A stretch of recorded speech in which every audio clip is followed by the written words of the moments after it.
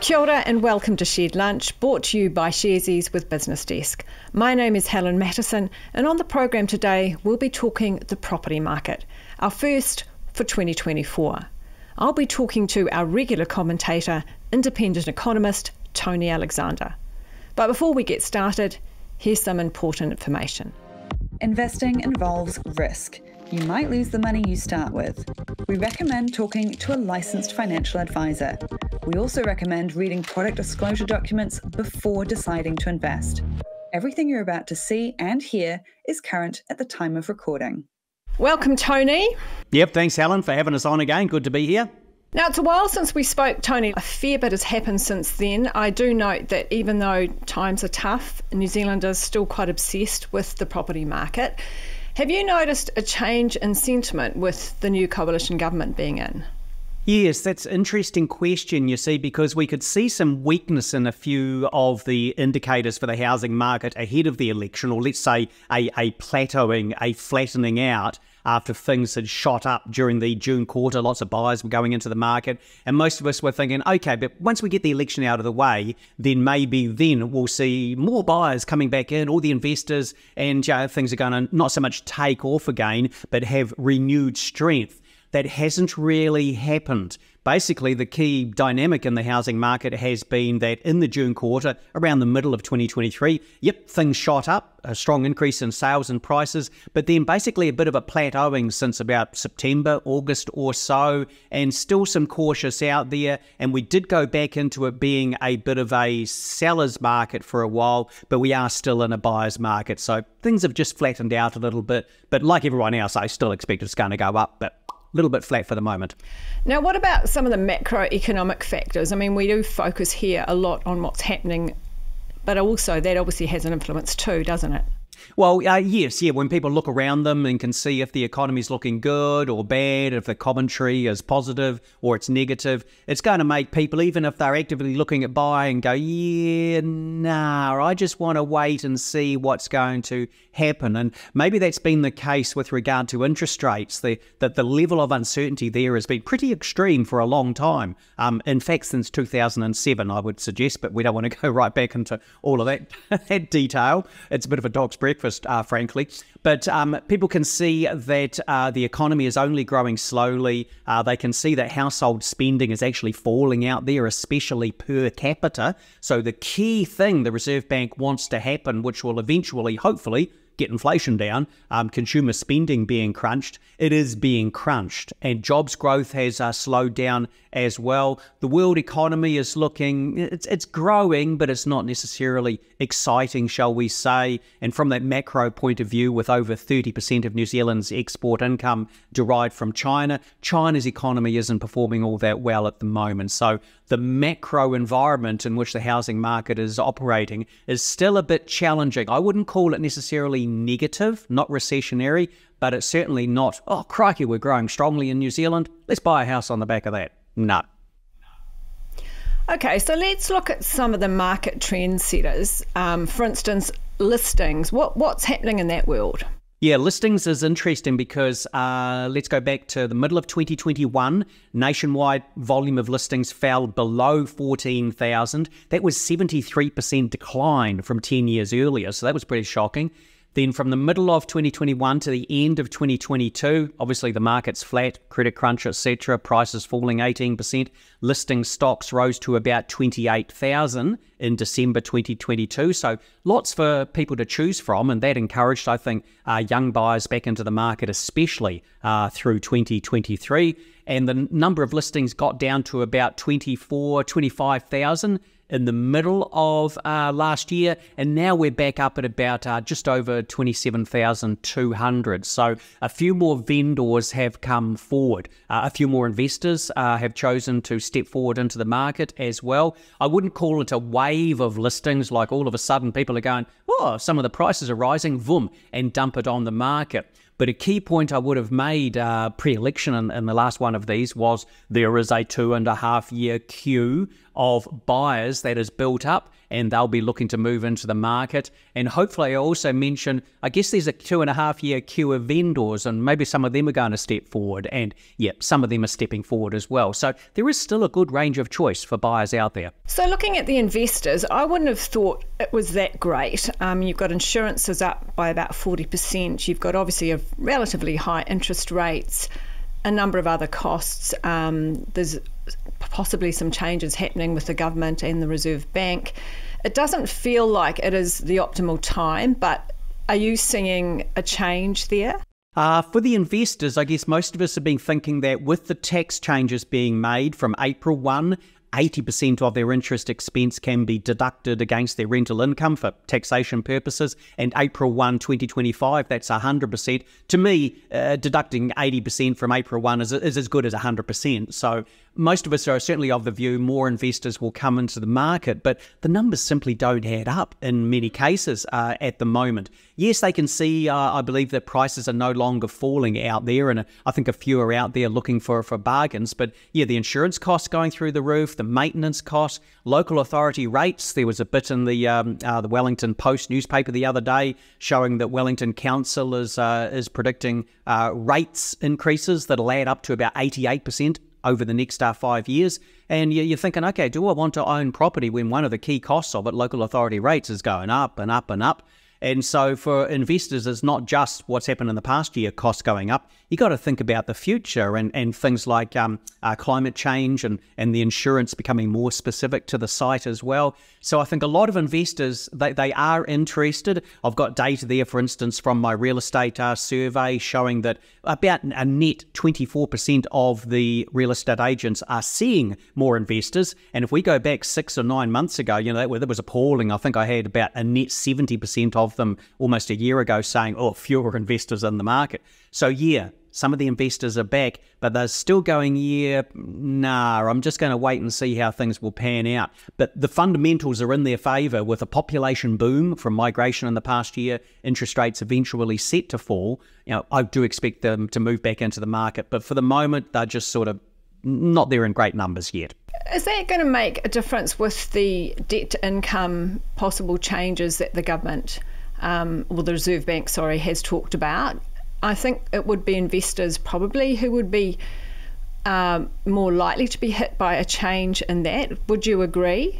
Yes, and that's what the Reserve Bank has said as well. So just to run through some detail there, debt to income, DTIs, the Reserve Bank opened up consultation late in January with a close-off date for the consultation of, I think, March 12 on here's what we're proposing, any ideas, and they said if we decide to go ahead with DTIs, they will become effective in the middle of this year. Well, they've been working on this for a while. The banks have been getting their systems ready. People should anticipate in the middle of this year a DTI regime will be in place, and the Reserve Bank have said the regime will be that for bank lending to owner occupiers, the total debt, mortgages, credit cards, cannot exceed 6 times the household gross income, apart from maybe 20% of the loans. So 20% can be above that, but 80% of the loans that banks make have to be less than 6 times the income for the total debt versus the total income. For investors, it's higher than that. The banks can lend up to 7 times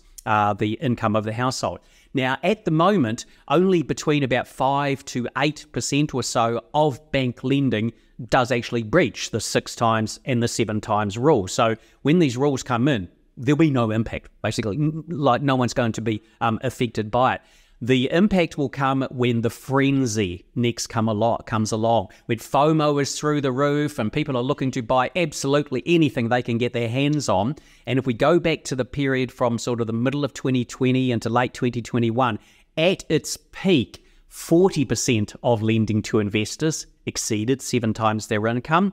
At its peak, about 35% of lending to owner-occupiers who were not first-home buyers, that exceeded 6 times income, and 28% at the peak of lending to first-home buyers exceeded 6 times income. So first of all, yes, first-home buyers will be least affected and investors most affected when the frenzy next comes along. So the Reserve Bank will get the regime in place, not for anything at the moment, but for when things are ballistic, and who knows when that'll be, 26, 2027. At the same time, people should note when the DTIs come in, and I'm 100% assuming middle of this year, the LVRs will ease. Banks will be able to lend a bit more to owner-occupiers where they have less than 20% deposit, and the minimum deposit for investors will fall from 35% down to 30%, the price of the property. So, yeah, these changes will come along, but the immediate impact, quite frankly, will be positive for young buyers in particular from the middle of this year.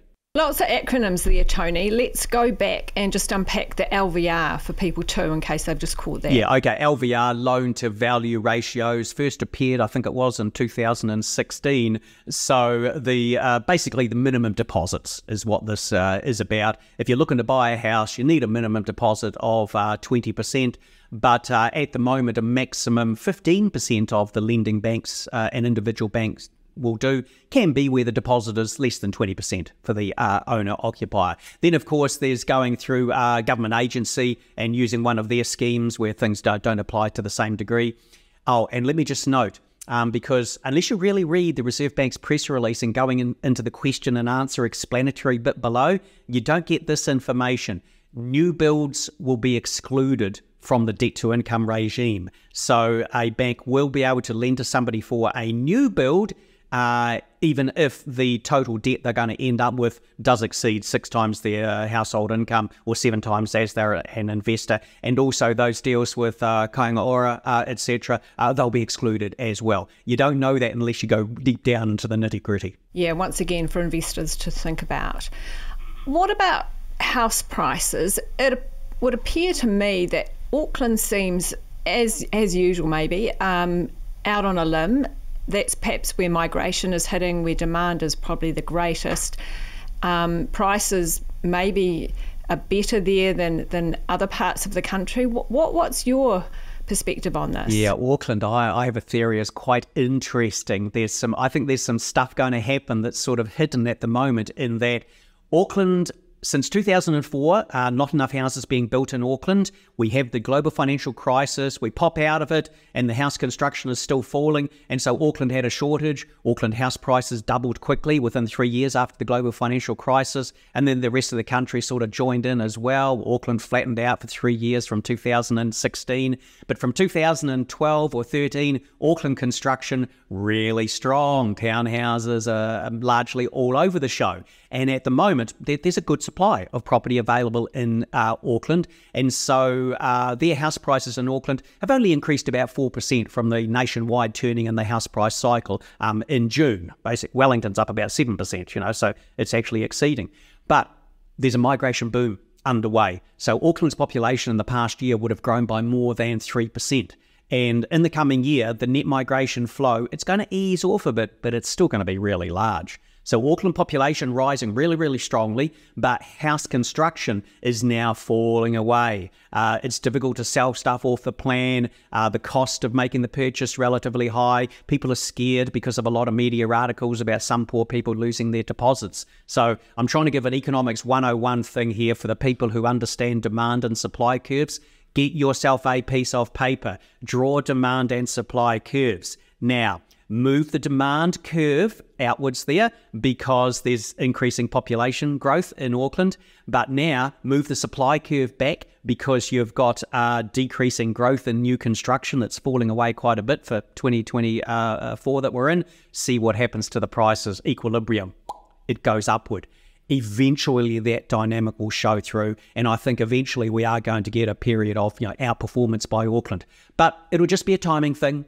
If Auckland leads the cycle, and it did post-GFC, eventually people look for assets, better prices in other parts of the country. So that dynamic will be the same this time around. Wellington is interesting because there's just a shortage of listings, shortage of construction. And it's not as if they're receiving all the migrants or anything, or that Wellington tells a good story around the country with water pipes bursting and all this sort of thing. But that's where the prices are leading, just behind Queenstown Lakes at the moment. Canterbury prices are up about also 4% since the turning, and good internal migration, I think, of benefit there. Now, Tony, another favourite subject for mortgage holders obviously is interest rates. We've got relatively high, for a lot of our memories anyway, rates at the moment. And obviously we've got the Reserve Bank looking at raising or keeping the same or taking it down, who knows, on the 28th of this month. Just before we jump into where we think things might be headed, given what all the bank economists and likes are saying, in terms of the mortgage book, we've heard lots about a number of New Zealanders having their mortgage fixed and that they'll be coming off, and there's been a whole lot coming off over the last 1 to 2 years. Where are we at with that kind of huge change in terms of people having to, or lots of people having to actually increase their mortgage? Yeah, I think virtually everybody has now rolled off of the really low rates in 2020 through 2021 into something higher, but not everybody has jumped from 2.5%, 3% to the 7%. Some have only gone maybe to a 5%, and now they've got another 1 or 2 year rate renewal to do, and so now they're jumping into 7%. So there are still some left that have that final indignity to be inflicted upon them, shall we say. So that means there is still negative cash flow restraint to be applied to the New Zealand economy. Tightening monetary policy, that which has already happened, has not yet completely affected the household spending, growth in the economy, and the inflationary pressures. And that's one reason I don't buy into a view that there are 2 more rate increases left by the Reserve Bank. In fact, I don't think they will increase again. The core inflation measures that they look at, some of them are falling away at a faster pace since their peak of about a year ago than they increased on the way up. So I look at that, I look at the fact the economy is weaker than they anticipated. So yeah, I think the main thing is the Reserve Bank is not going to give any easing signal for a long time, and will back against any view that suddenly reappears in the market of, oh, there's another easing coming along. But yeah, I personally don't think there will be another 1 or 2 increases out there. But yeah, there won't be relief for the mortgage borrowers until maybe late this year. And then the second part of my view would be, I think the Reserve Bank probably have over-tightened. After all, that's what they were aiming for. They said, we're going to run the risk of over-tightening in order to get inflation down from, 7.3%. So there could be some decent rate cuts, maybe 2025, not so much this year. So Tony, you don't agree with ANZ predicting there could even be as many as 2 rate rises before May. You definitely thinking what the Reserve Bank will probably hold for a while? I think they'll hold for a while. I think they'll still be really staunch on that. I'm not expecting a cut in the first half of this year. I look at things like price business plans to increase their selling prices. That comes out, in fact, of the ANZ's business outlook survey they do each month. Ever since inflation got down to around 2% in 1992, on average, a net 25% of businesses have said, I'm going to put my prices up in the next 12 months. That's been stuck at about 50% for almost 12 months now. So businesses are still saying, we're going to put our prices up. So I look at that and it says to me, if I was sitting there running the Reserve Bank, I would not want to be sending an easing signal as yet. And I'd be prepared to stay staunch, but then maybe play catch up with rate cuts if it was necessary in 2025. So no, I don't agree with the ANZ view there. But what the heck? There's a market in views out there, just as there is for who's going to win a horse race or a game with the Warriors in the rugby league. Yeah, because I think the share market has actually factored in one change. So it'll be interesting to see what does actually transpire in the end. Yep. It's always uncertain, and the Reserve Bank likes it that way. They don't want the markets to be 100% certain on what's going to happen, and they like to shock them every now and then. So I think there will eventually be an easing shock somewhere down the track, but like way down the track, not in the next few months. Yeah. And how are borrowers responding to this uncertain environment? What we've seen happen over the past year to year and a half is that people initially were fixing a bit 2 to 3 years, and then it was 18 months was really popular last year. People are pretty much jumping into 1 year as the longest for most of them, and lots of 6-month fixing at the moment to just sort of ride the rates down when eventually they fall. I think what people haven't realised is it's not as if the rates are suddenly going to bottom out when their 6-month rate matures, or the 6 months after that. We may not reach the cyclical bottom for these rates for, who knows, 2 or 3 years. So people are going to have to be busy refixing for a while. So 6 months, yeah, you're going to face a choice every 6 months on what to do for possibly up to 2 years. And would it be right in thinking that you're probably better to get a mortgage broker to help, because it would appear that the rates that are advertised by banks, particularly for those lower terms, 6 months, 1 year, they're not quite the same what's advertised on the billboards. So it's a bit of negotiation, a bit of stuff going on behind the scenes. What's your view on that? Yeah, I think it does pay to use a mortgage broker because each bank is different. Each bank has a different sort of portfolio, different risk, different measures of risk, different appetite for what they want to take on board. They each have different criteria for the expenses that they will factor in, the proportion of rent for investors, the rental income they will factor in. And so while you may have a bank you've been with there for a great number of years, naturally that might be where you walk in first of all. But I'd go through a broker because they could say, well, actually, you're probably going to get a better deal from this other crowd over there because they're not quite so worried about expenses or having as much uncommitted monthly income as is the case for another one. So it's just to shop around, and the mortgage brokers get paid by the banks to shop around on your behalf. Tony, we've talked a lot probably about residential property, whether you're an investor or you're a first home buyer and the like. What about commercial property? I've sort of seen here in Wellington anyway that it appears that there's some smaller developments up for grabs, more than we've ever seen, and they're not huge sites or buildings where the likes of you and me wouldn't have the money to invest. But are you noticing any changes with commercial property? Commercial property is always fairly difficult for us macroeconomists because it's always so site specific, town specific.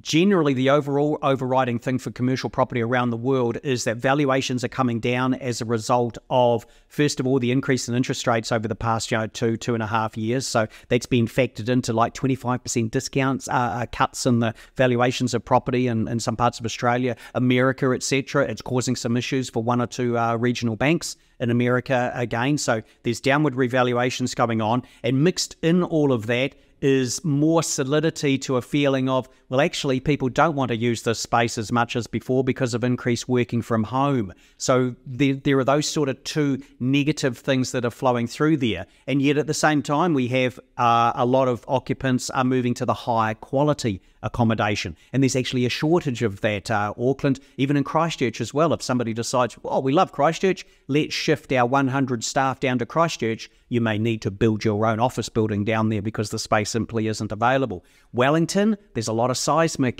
problems that you have to take into account down there, standards to be met, and that's going to be an issue by the looks of it for quite some time. But there's a lot of money still sitting out there looking for a home to go to. So I'm in no doubt at all that there will still be some pretty good demand for those more bite-size properties that an individual investor can gear themselves into. Not so much your 12, 20-story buildings, etc., where you rely a bit more on the international purchases, the fund managers. But yeah, I think demand is still relatively strong. People have got used to assessing the earthquake regimes that are relevant for making those purchases. And once interest rates start falling again, like one day, then I would expect more of that money to be starting to look again at the commercial property sector. And we shouldn't forget, when we're talking commercial property, I've sort of made out like it's only offices. Retailing, it's like at some point, surely that's going to bottom out. People will start spending again, and so then the retail demand will be out there. And of course, on the farming side, New Zealand has a strong farming sector, and there's always seems to be some good demand from the investors out there for farming-related property as well. Obviously, to buy property, you need to have a reasonable income. What are you seeing in terms of employment trends? I mean, unemployment and wage growth, that type of thing. I mean, that usually has an effect on the property market. Yeah, the wages growth is interesting. You see, in Australia, wages growth has only been about 4% the past year. So in Australia, for the past 3.5 years, wages growth has been less than inflation, less than the cost of living. So there's a squeeze on household spending over there. However, in New Zealand, wages growth has been about 25% over the past 3.5 years, at the same time as the cost of living, excluding interest payments, has gone up by about 20%. So we've continued to have real wage growth in New Zealand.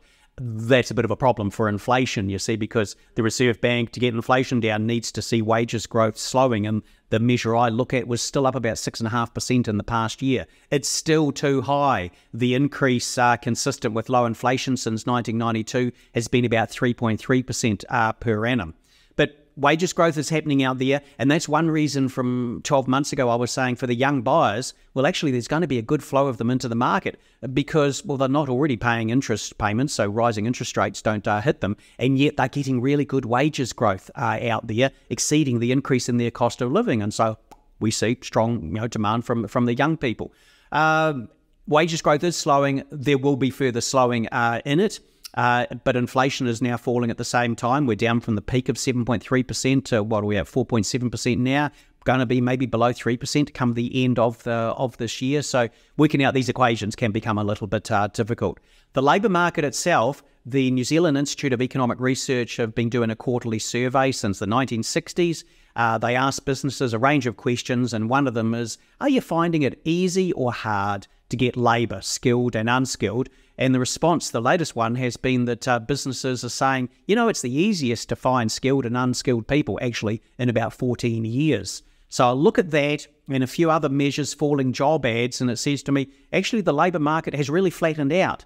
That didn't come through in the household labour force survey that caused 0.3% rise in the swap rates recently, and some people predicting interest rates going up. When jobs growth was 0.4% in the December quarter, the Reserve Bank figured only 0.2%, and the unemployment rate only went from 3.9 to 4%, where it was pre-pandemic. The Reserve Bank had expected 4.2%.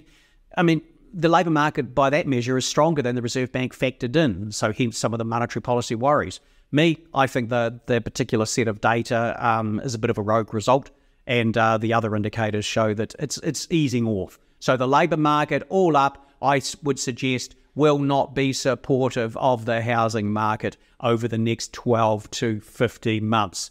But interest rates coming down, migration boom, those things will offset that effect. So Tony, in terms of buying at the moment, are you sort of saying that it's mainly first home buyers that are in the market, given the conditions? Well, if we look at the data from CoreLogic, they show that about 27% of house purchases are being made by first home buyers. It's a record proportion out there. And like I've been saying for the past 12 months, that's understandable in terms of they've got jobs, good wages growth, built up deposits. They don't have investors to compete against. Credit criteria have eased a little bit as well. Lots of listings to choose from. So they're dominating the market, and they are still the main movers out there. The investors are looking. They're definitely out there looking, but they're just a bit hesitant to buy. Other owner occupiers, those who will look to buy then sell, or sell then buy, they're still just sort of sitting still just a bit for the moment. So the main movers are still the first home buyers, and at some point their percentage will diminish as the others get back into the market, and I guess I'm expecting that before the end of this year. Yeah, good point. When will that frenzy that you talked about happen? I have heard that investors may be looking to come back a bit sooner. Obviously, with those debt-to-income ratios possibly changing, that could, create some momentum there. What do you think? From the DTI regime coming in the middle of this year, it's not going to do anything for as far as the investors encourage or restrain them. It's going to restrain everybody or lots of borrowers when the next absolute frenzy comes around. Now, that may not be for a long period of time. That may not happen for 2 or 3 years, quite frankly. So it's not much point thinking about that. Like I say, I think the investors are definitely sitting there, but it's going to take, I think, a 1% fall in interest rates before they actually move forward as a block. And that may not actually happen until maybe even early, 2025. There's already some early movers out there have been buying for the past 6 or 9 months because they're paying cash. So the interest expense deductibility was no issue for them anyway. At the very lead indicator would be some developers are picking up land in anticipation of developments 18 to 24 months, because with construction falling away but underlying demand rising, at some point the demand for new builds will come back. That's a story for 2025, 2026, but there are just some leading indicators of people starting to set themselves up for increased demand generally for new dwellings and for that development land 25, 26. Yeah, because we've talked about who's in the market buying, but what about the kind of stock that is there now and what we will see? Are you thinking that there will be more townhouses and the like coming on, because that's typically what new builds have been previously anyway. Yeah, it's just the change in the New Zealand housing market. About half of the houses being constructed nationwide would be still standalone houses, but that's predominantly in the regions. We have had for the past few months the total number of consents for townhouses and apartments, I think mixed in there, exceeding the number of standalone houses. Whether that just blips back the other way again temporarily, I don't know. But hey, where a lot of people want to live, other people are already living there and have been doing so since 1850s or 60s or something or other. Everybody wants to live where they can minimise the transport times, etc., near the centre of the city, and it's just not possible. Other beggars have already got the land, so hence the land price pressure, but hence also the good demand, which will come back again, good pre-sales, buying off the plan for the 3, 4, whatever, 5-storey townhouse apartment developments in the sort of inner circles there, as well as the more far-flung suburbs. Yep, we're intensifying in New Zealand, and that's sort of it from here on out, quite frankly. And I suppose with climate change and not perhaps being able to get insurance in some of the more coastal areas and other areas that are no longer thought to be conducive for building, that may also add to that demand or pressure, if you like. Well, you would certainly expect so. And look at the way people have sort of expressed real surprise at the fact that since Cyclone Gabrielle last year, there's about over 1,000 consents still issued for houses to be built in floodplains. It's ridiculous. It is wrong. Something needs to be done in that regard. And I guess the councils maybe just to step forward and say, sorry, these are no-build zones. And the trigger, as we've all been saying for a number of years now, with our rising awareness of A, climate change, and B, the implications of climate change, the trigger is probably going to more be the insurance companies say, sorry, we aren't insuring anything in that basin. It's just way too risky. If we price a premium, it's just going to be so absolutely huge. Nobody's going to be interested. It's a bit like buying, your Ferrari, your big luxury car. You think, I can just stretch myself, for some people, 400 grand. Yeah, go and check out your insurance premiums and go and check out the cost of a new windscreen or something like that. Oops. Anyway, the insurance, I think, will be the trigger for a greater pullback from a lot of those areas down the track, both here and overseas. Tony, one question about people's portfolios. I mean, property in New Zealand is a mainstay if you can afford it and if you're perhaps the right age and you've got the right assets behind you. Are you seeing any changes in the mix people are thinking about, given, the situation we have with property at the moment? Property tends to be quite cyclical. I don't think we have the same sort of cycles we used to have in the share market, as in going back to the 70s, the 80s. There were some doozies, obviously, back there. I think there is a steadier, long-term, calmer, what can you say, more professional approach to the one's share component of one's portfolio. It's like, this is a long-term focus, and I'm just going to keep beavering away there. I might change a little bit from a high-risk fund to low-risk. I might move into ETFs, a little bit of experimentation here and there. I view that, I guess, as relatively steady. And I think that's one of the things we were getting out of our regular survey there, which used to be monthly, but yeah, things were changing aggressively enough on a monthly basis, so hence why we've gone to quarterly. But it's the housing, which is more the cyclical thing, up and down. People saying, I'm going to maybe maintain my exposure on the share market there, but just for a little while, I might, in fact, allocate some new money to build up a bit of a deposit to go towards to riding this housing cycle upward for the next 3 years, something like that. It always comes along, and because of the gearing, banks generally aren't going to lend people money to gear themselves into share purchases. But of course, that's part of their business for buying property. And so there is that gearing up element, which means once the housing market really gets some obvious momentum to it, then it'll be moving, but I don't think it's really going to come much at the cost of, the share market is going to go down because all this money's moving from the share market into the housing market. That's not really the way the dynamic works. Just one market we haven't touched on, Tony, is renting. There's a lot of people obviously renting. What's been happening there? Yeah, renting is interesting because that's sort of the spear point of this population, this migration boom. And I've got a monthly survey I do of existing residential property investors there, for instance. And as I've noted, right at the end of 2022, I had a net 8% of the investors saying, it's hard to get a good tenant. The latest survey, I'm going to do a new one any day, but the one just before Christmas, I think it was about a net 29% of the investors saying it's easy to get a good tenant. So that's where, first of all, the population boom shows up. You can pick and choose as an investor who you want to let in there.